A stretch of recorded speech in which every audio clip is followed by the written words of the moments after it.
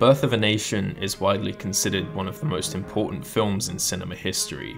Artistically, it's viewed as a landmark in filmmaking, both in technique and scale. Its director, D.W. Griffith, is considered a pioneer in filmmaking and editing, and this is best demonstrated by the sheer scale of the film. At around 3 hours and 13 minutes long, it was the longest film that had ever been released when it originally debuted in 1915. Birth of a Nation had a budget of $110,000. Adjusted for inflation, that's just shy of $3.2 million. Adjusting its domestic box office earnings for inflation, it made, at the very least, $170 million. The exact numbers are disputed, but the message remains. The film was, and still is, an extraordinary success. Its artistic legacy is one of innovation, a foundational work for the modern film industry, and big-budget film productions as we know them today. Its cultural legacy, however, is something entirely different. You might be wondering what such a groundbreaking, technical masterpiece of a movie was actually in service of. And, well, one of the most vile and unapologetically racist films ever put to screen. Problematic does not begin to describe this. A monumental piece of blatantly racist propaganda.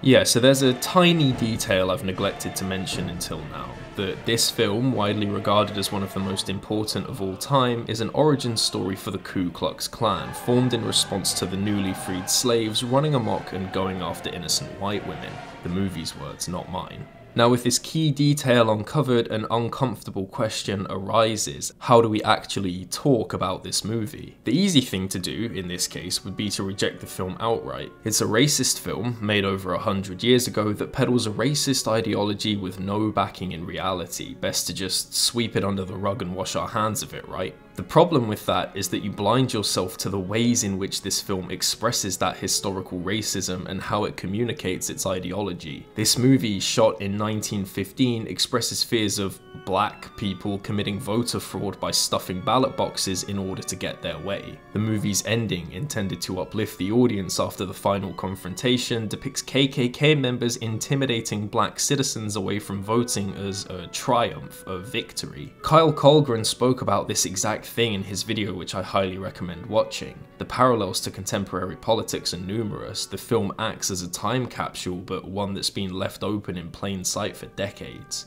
When you pay attention to it, you realize how little these fears have changed. Colgren believes that this is the way you should consume Birth of a Nation, not for its technical feats, which he argues weren't all that innovative, but rather for the messages and fears these technical elements express. He argues that since there are numerous films that display these same technical feats far earlier than Birth of a Nation did, that we should examine and praise those instead. And while this perspective is important, I fear it too is rather limiting in how we talk about this film. Colgren's approach is limited in perspective because it advocates the dismissal of this film based on it being propaganda, which, make no mistake, it most certainly is. My issue, however, lies in simply accepting that this film is propaganda without acknowledging why or how it serves this purpose. I fear that if we don't examine the actual content of this film and how it serves to legitimize itself in its cause, then we'll blind ourselves to the actual methods that made this film such an effective, harmful tool. I'm gonna have to do a lot of engaging with this film on its own terms in order to highlight and analyze how it delivers the messages it does. This is not an endorsement of the film. I find its messaging repugnant, but the message is still there, and I have to be able to explain how, on an artistic level, this film delivers that message. It isn't enough to simply dismiss the film and its content based on how innovative it was, because while that is an important aspect of how this film seeks to manufacture its own legacy, there's still so much more to it than that which I wanted to delve into today. After all, there's a reason this film reinvigorated the Ku Klux Klan to the extent that it did, and that's because even if it didn't invent these techniques, it used them extremely effectively to spread its message of hate. So let's take a look at that.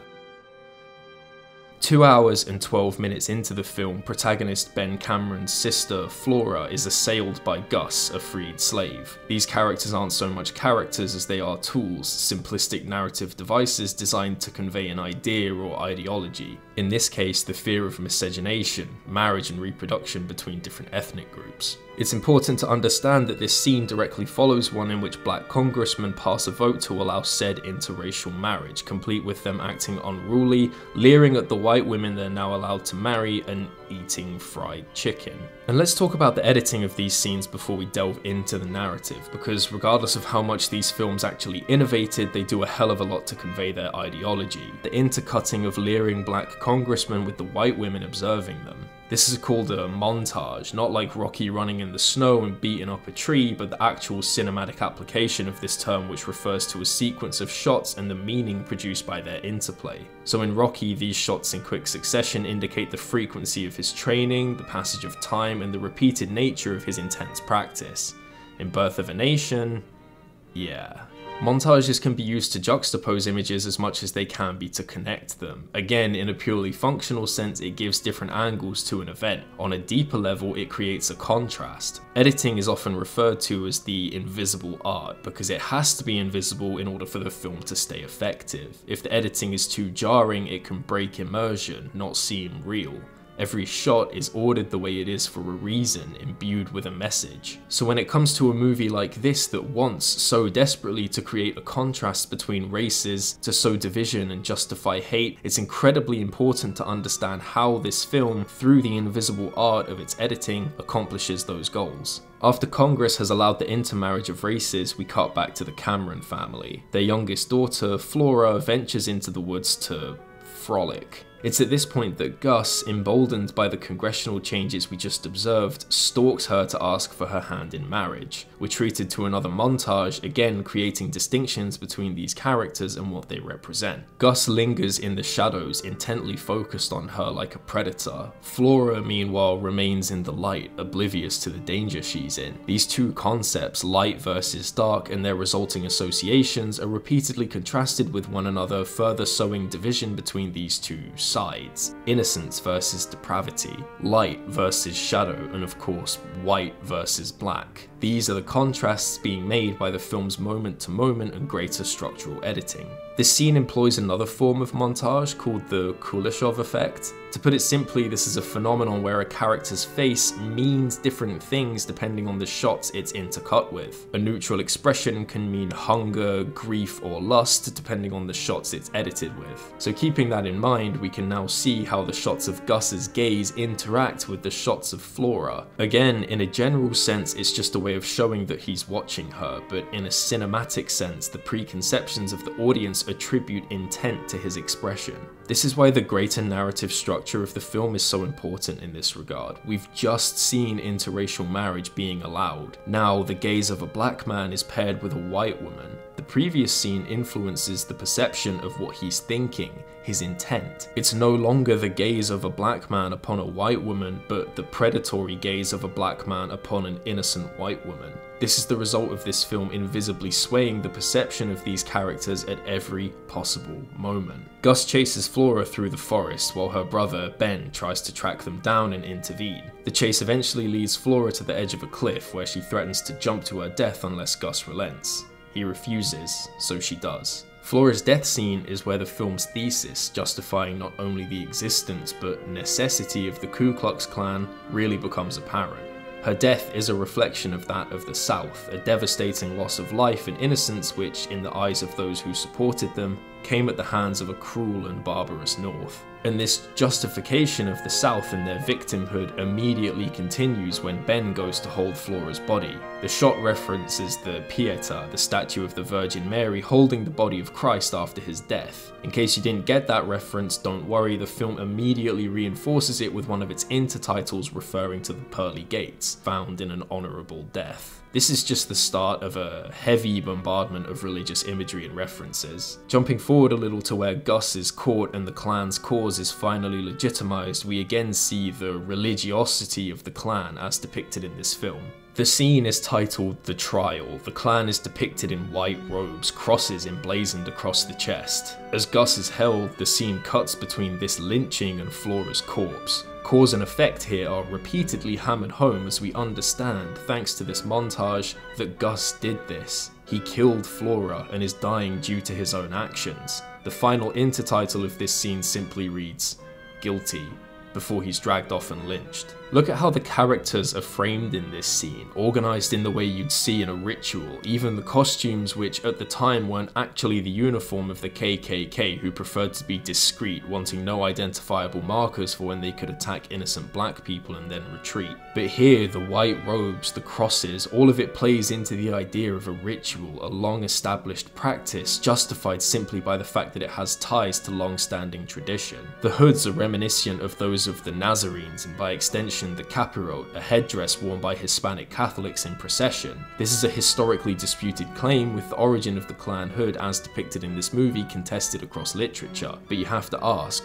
does it really matter? Even if it's as simple as a Hollywood costume designer taking inspiration from pre-existing religious imagery, it still serves to appropriate and recontextualize it through the lens of the clan's ideals. One article I found goes so far as to call this a coincidence, but when it comes to organizations like these seeking to justify themselves with pre-existing frameworks, there's no such thing as coincidences. It all falls under the appearance of religiosity, which ultimately serves to justify the existence of the clan. This is why it's so important that this imagery is combined with words like trial and guilty. It reinforces the image of the clan as something justified throughout history. The appearance of ritual, of religion and holy retribution doesn't need to be based in reality because it's striking enough aesthetically for the connection to be made. As Dan Olson said of Triumph of the Will, they didn't tap into Christian imagery because they shared Christian values, they did it because those images have emotional meaning to the people. It's no different here. Religious iconography, that of sacrifice, holy retribution and divine justice, are all interwoven with the formation, the very essence of the Ku Klux Klan. And this brings me to the lost cause ideology that this film and its embedded meanings ultimately aim to promote. The Lost Cause is an ideology brought to life by many ex-Confederates that sought to lionize the Confederate cause, turning them into martyrs. Instead of the Confederates committing treason by seceding, it instead became a matter of rebelling against a tyrannical government imposing on their freedoms, their states' rights. They didn't simply lose, but boldly sacrifice themselves against an overwhelming, vastly superior force. Naturally, it's all a bunch of Confederate cope, but it served as a means of post hoc justifying the Confederate cause as righteous, just, and with divine favor. It's no longer a contemptuous failure of traitor states, but the South defending and dying for what has always been and will always be their freedoms. But how does one legitimize this cause in the face of such devastating failure? Well, now I need to delve into the book series that Birth of a Nation is based on. The film is based on the 1906 book titled The Klansman, which you're probably already aware of if you have so much as a passing knowledge of the film. What's interesting here is that Thomas Dixon, the book's author, inserted his own ancestry into the foundation of this fictionalized clan. Dixon had Scottish heritage and drew on that for the imagery of a burning cross used by the clan to rally their troops. This is a reference to the Scottish clans of old who would do the same in times of war to rally together against a larger threat. Again, on a surface level, it just sounds like an author drawing from their own experiences and knowledge for world building, but on a deeper, rhetorical level, it serves an additional purpose. Dixon is drawing a connection between the historical Scottish tribes and the Ku Klux Klan. In choosing proven historical acts to do this, he retroactively applies the legacy of old Scotland to that of the clan, artificially inserting pre-established tradition into the very foundation of the clan. Without this parallel, the clan is just something Ben Cameron conceives when he sees white children scaring off black children by wearing a white bedsheet in a scene so on the nose it would fit into any modern day biopic. But with this additional thread tying the clan to established historical practice, it justifies the existence of the clan as the continuation of some long-running tradition, the fight against oppression, invaders, and the unity of a country's true people. It's the same for the heavy Christian imagery used in this scene. It is fundamentally a means of providing the Confederate Confederate cause with more legitimacy across history than it's actually deserving of. Artificial tradition, a manufactured legacy that places Klan justice and retribution alongside that of Christianity and the wrath of God himself, interwoven with all Anglo-Saxon history. This film, as well as providing narrative justification for the existence of the Klan, also says something more with the choices it makes. It isn't just an origin story of the Ku Klux Klan, but a manifesto on why the Klan has always been justified and will always be justified, and this is by design. The bombardment of religious imagery, aesthetics, and traditions is intentional, and it worked. This film, and by extension the ideology embedded within it, were a huge success. Its international release, delayed by the First World War, brought even more attention to the film and sympathy to its lost cause ideology. Across the country, a resurgence of the Klan. They paraded in the streets dressed in the white robes depicted in the movie, a cosplay that evolved into a uniform that evolved into an identity, that of the in-group opposed to everyone else. A uniform that united, justified, and linked a racist ideology which, thanks to this film, was now canonized by religious imagery. And there were other aspects of this film, not within the work itself, but surrounding it, which further served to legitimize it and manufacture a legacy of its ideals. One such example I've not seen discussed too often is an event which occurred at one of the film's first screenings during the chase scene with Flora and Gus. The myth goes that during the chase scene, audiences were so impacted by what they saw that one viewer stood up, took out his gun, and began shooting at the screen in an effort to save Flora. Now, did this actually happen? Well, probably not, but the myth's existence serves an important purpose. This story rings strikingly similar to that of audience reactions to one of the first motion pictures ever premiered, Arrival of a Train, where they were said to be so terrified of the image of a train barreling towards them that they up and fled the theatre for fear of the train crashing through the screen into the crowd spectating. Now again, this probably didn't happen, but it serves as kind of a founding myth of cinema, a testament to film realism and the impact it can have on an audience. In tying Birth of a Nation to this founding myth, the film further manufactures a legacy, a sense of this film's belonging within film canon. It places itself among the very foundations of cinema as though it's always belonged there. It embeds itself within history and further serves to manufacture its own legacy and legitimacy in history. It's the same for the book series this film was based on. Its author, Thomas Dixon, initially wrote these novels heroizing the Klan as a response to Harriet Beecher Stowe's famous pro-abolition novel, Uncle Tom's Cabin. Dixon was so furious at this overly charitable depiction of black people as human beings that he created the first book as a response to it, using the names of Beecher's characters for his own but changing them to suit his own ends. So instead of Uncle Tom, the kindly black man who dies protecting slaves from white plantation owners, he becomes Tom Camp, a white Confederate war veteran whose family suffers at the hands of emancipated slaves. This is the kind of historical reworking inherent to not only this film but its source material. This novel was created to leech off the pre-established characters of Beecher's novel and manufacture a discourse, shaping it as a response to another popular work when in reality it's little more than racist fanfiction. But again, it serves the purpose of legitimizing the legacy of this work and the skewed version of history it presents as on par, deserving of the same consideration as the real history it seeks to bastardize and misrepresent. Colgren speaks extensively of the mythology surrounding this film's innovation, that it was a foundational work for Hollywood as we know it today. He takes great care to dismantle the notion that Birth of a Nation was the first of its kind. He does a very good job at highlighting the press, the hype that this movie was subjected to, which no doubt further served to legitimize it. But again, as I hope I've been able to outline, none of that matters so long as the film itself is still able to convey its ideology. The press and promotion of this film is important to dismiss, but it's also important to understand that this film legitimizes itself and its ideology without those extra details.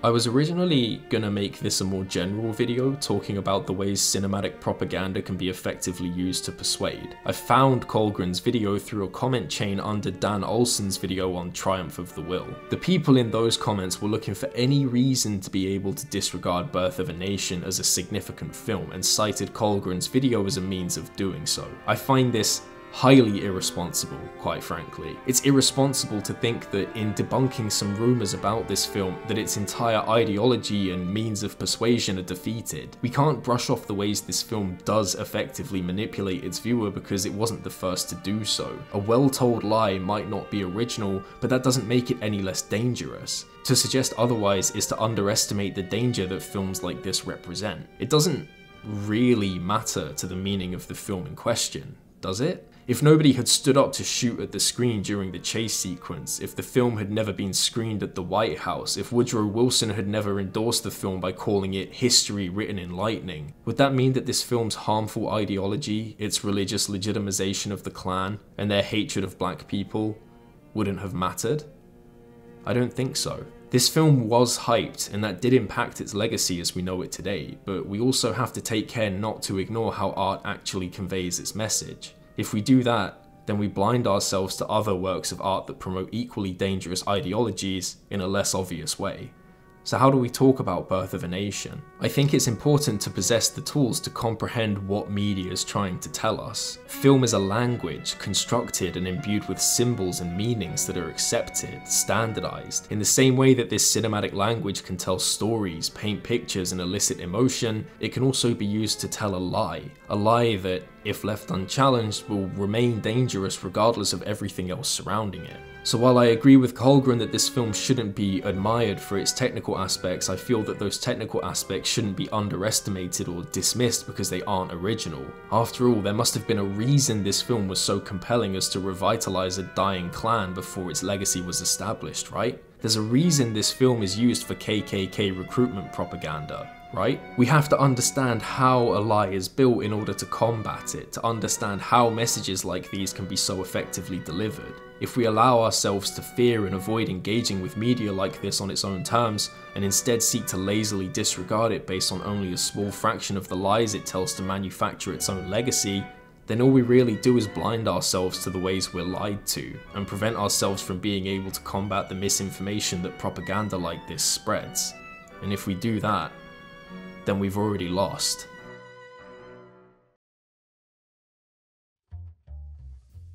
Thanks very much for watching, everyone. This was a topic that's been on my mind for a while, and I just wanted to get my opinions out there. I think it's valuable that people like Colgren point out this film's illegitimacy, but I haven't seen anybody outline how this film tries to communicate its message as a standalone entity, and I hope I've been able to do that today. I think understanding the way a lie is told is an extremely important tool to have and allows us to better see the patterns for the next time around. But what do you guys think? Is it better to disregard this film based on its false legacy, or should we instead engage with it on its own terms, however uncomfortable that may be, in order to better understand the lie it tells? Make sure to let me know in the comments below. As always, check out the donation links in the pinned comment and subscribe if you want to catch the next video. There's also a bonus video going up on my Patreon channel where I similarly discuss a much more recent film from a much more familiar face, so be sure to subscribe if you want to see that and get early access to any other upcoming projects. That's all for this time. I'll see you in the next video. Cheers.